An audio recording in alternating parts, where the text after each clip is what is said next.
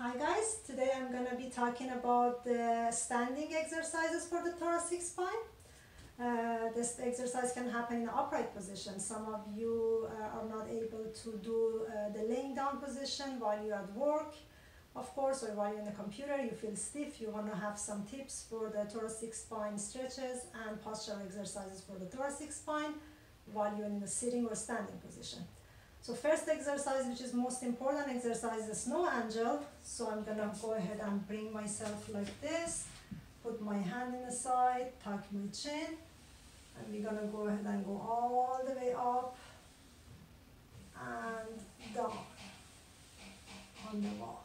Make sure you do it very slow, okay? Snow angel. We did it on the foam roll in the laying down before. If you don't have access to foam roll or laying down position, that's for you. Okay? Very good. The next exercise is going to be the rhomboid stretch. We already talked about it. Hugging yourself really good. Stretching down, holding it for 30 seconds. Bring it up. Or you can do it this way, stretching yourself forward, holding it, bring yourself up. Another stretch on the upper back is going to be the segmental stretch of the vertebral column. It may look like the rhomboid one, but it's not like that. It's a little bit deeper, and it's going to be a segmental rolling stretches, fully rolling the vertebral column forward. Okay.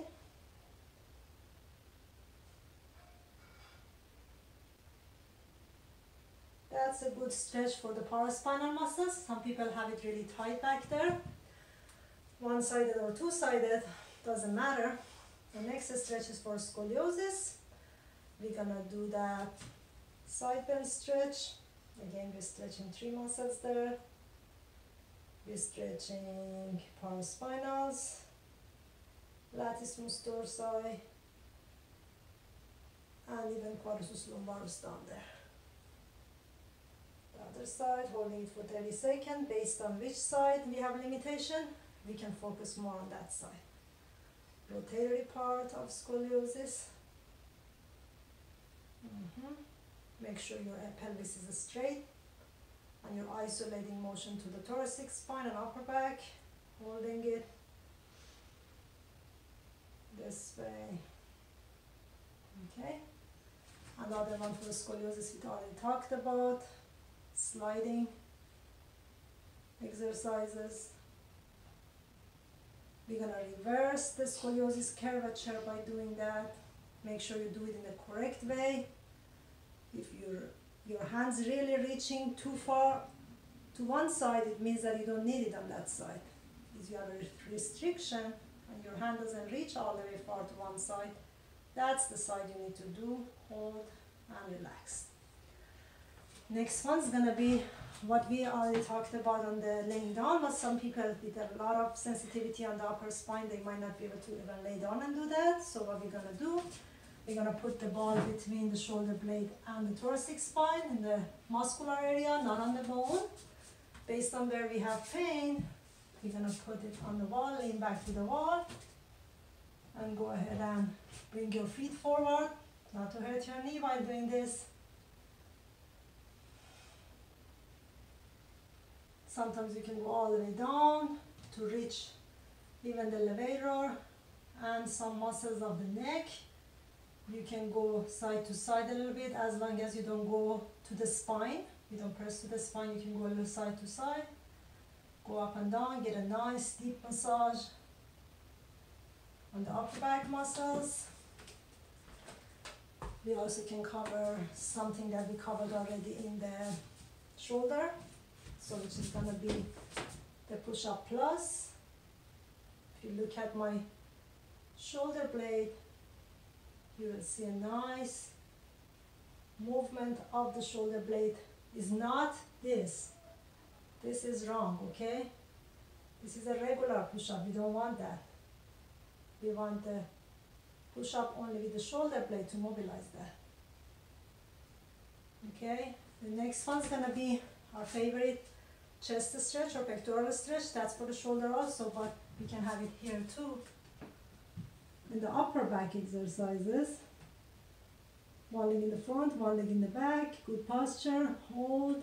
You can go up and do this. You can change the angle based on which muscle needs it more and which part of the muscle needs it more. And you can of course do the postural exercise which I already talked about in the neck, tucking the chin and retracting your shoulder blade, pushing your elbow to the wall, hold for 5 seconds, relax.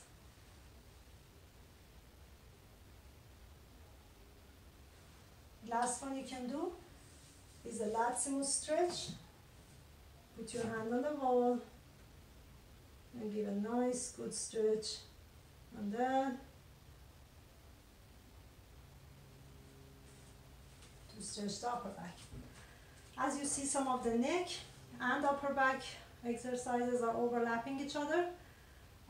Sorry for repeating myself sometimes, but I have to because these are very important, and especially neck, upper back and shoulder area is very connected, and we have a lot of overlapping. For you not to forget the exercises, sometimes I have to repeat it in different sections.